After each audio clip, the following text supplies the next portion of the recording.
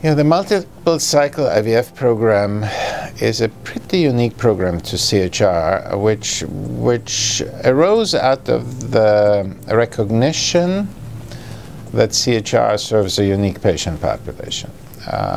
Not only are CHR's patients probably the oldest patient population served by any IVF center in the US or anywhere in the world, but it is also, in many other aspects, probably the worst prognosis population of any IVF center in the US or in the world.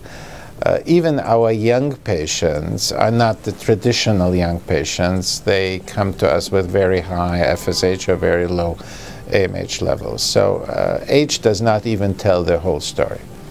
So our patient population is very adversely selected, and in practical terms, that obviously means that their chances per try are relatively low.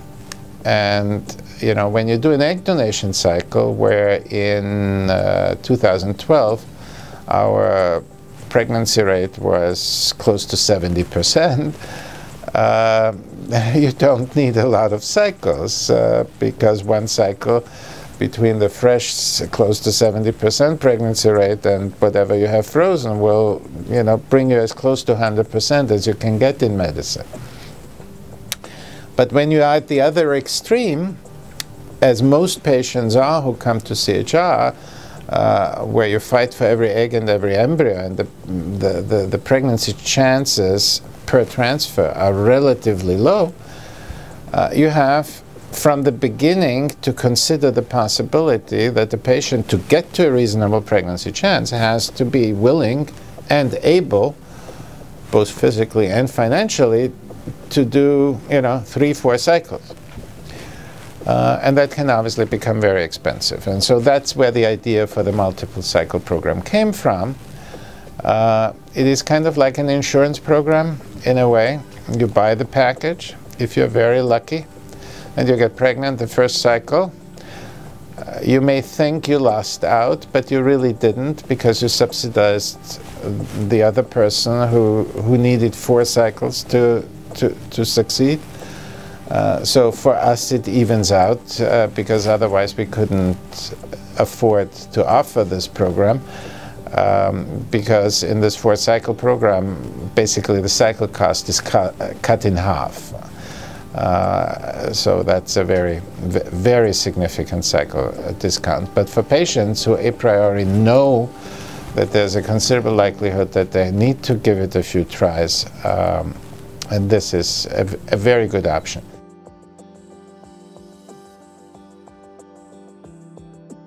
Now, when we started the program, we didn't know this yet, but we, in recent month to years, actually month to be more specifically, we for the first time developed very convincing evidence to what we had suspected for a very long time, and that is that taking patients who have very low ovarian reserve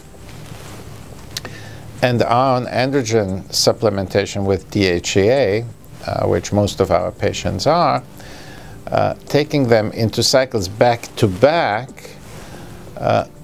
works synergistically. In other words, 2 and 2 is not 4 but 5. We used to think, and many colleagues still think, and it may still be true in the general and the average patient, that there's an advantage to taking a cycle break. But in patients with diminished ovarian reserve, which is again the kind of patient population that we primarily serve, that is not the case. There is a hangover effect from a preceding cycle, and therefore going back to back to back adds up additively and synergistically, and that again is yet another argument for these kind of multiple cycle packages, because it's much easier for patients to afford it than having to pay full price.